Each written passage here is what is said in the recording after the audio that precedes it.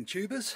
Yeah, another overcast one, and after yesterday's well, video of grime and filth and everything else, I'm pleased to say today it's going to be much the same. Let me show you today's job. So today, seats. These are the seats obviously out the Tigra. This is the driver's seat, and it's a common fault with these, and I'm not surprised. You look on the internet and people say, yep, happens a lot.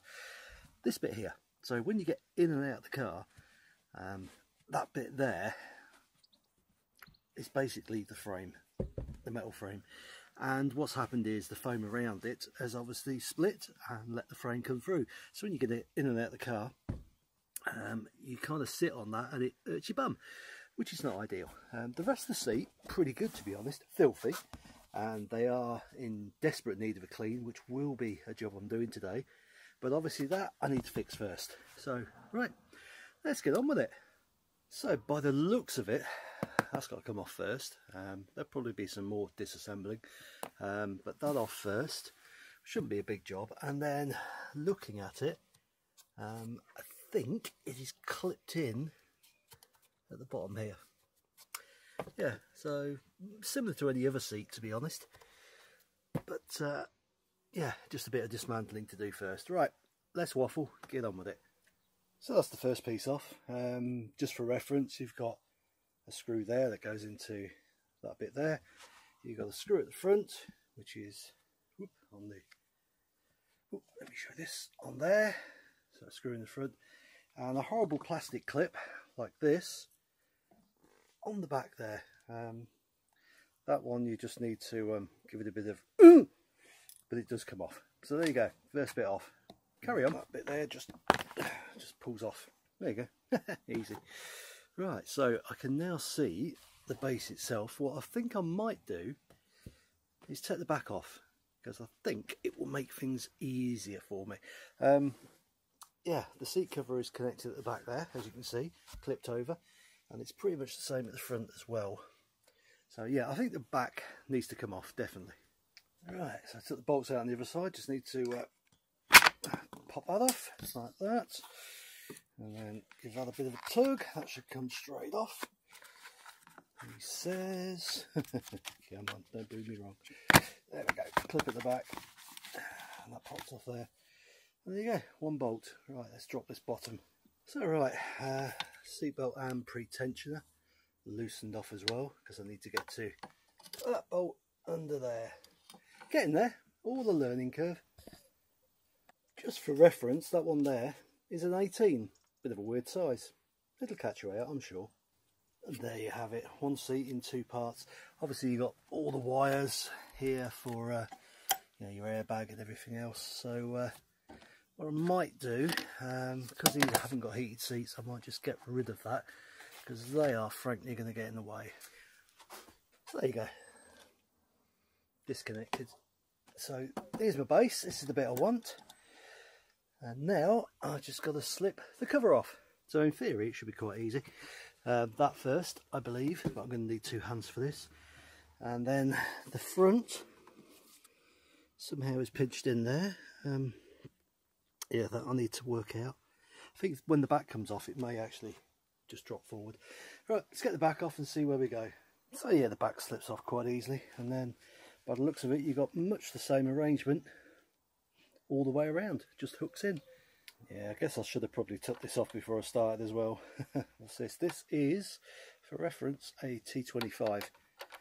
There you go. So you can't get the cover off, obviously, without taking that off. And we start lifting it up. And there you go.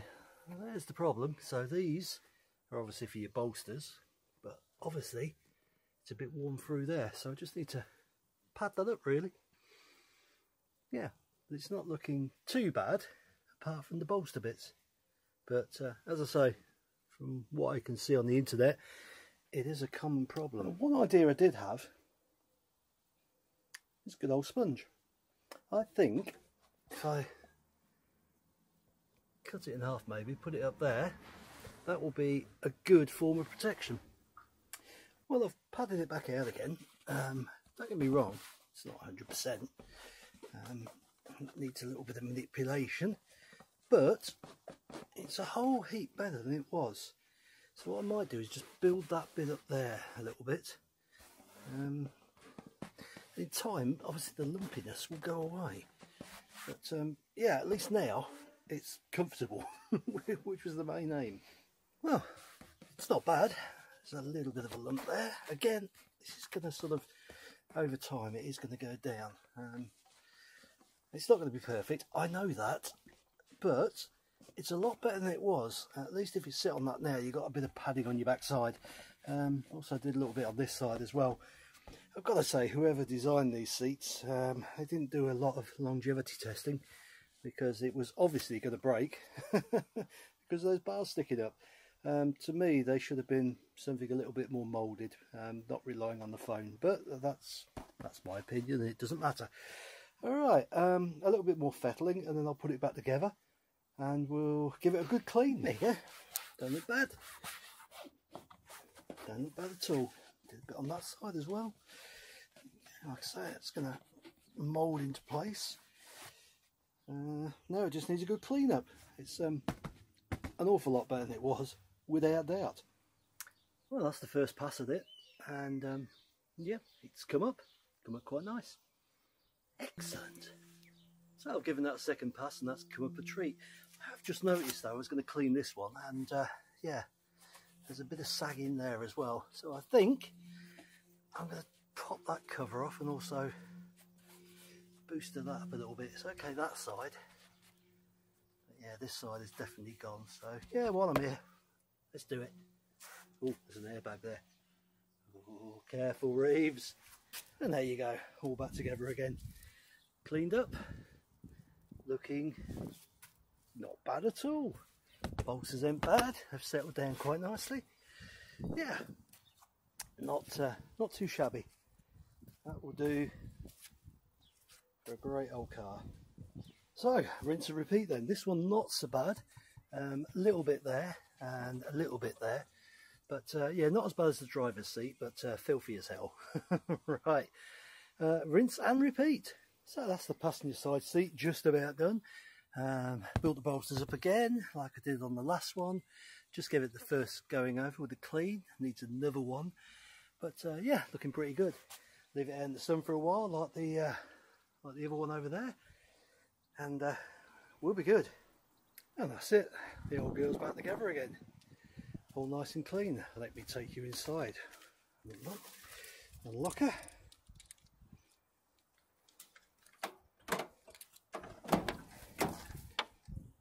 There you go. But you can't smell it because it smells nice and fresh now. Yep, seats are all clean. Yeah, bolster feels pretty good. Yeah, not bad for a weekend's work. Right. Next job is get her MOT'd, get that renewed, and then yeah, last job will be trying to sort the windows out. But I've got some software, the Opcom software coming, so hopefully I can do something with that and fix the little problem. Because to be honest, she's not a bad car, not a bad car at all. Well, the MOT will tell, obviously, but as far as I can tell, it's been looked after in its life, up until recently probably. But yeah, it's got a new lease of life, and yeah, it could be a nice little run around for the summer months, and then a nice little car for somebody else. Right, thanks for joining me, YouTube. Catch you later.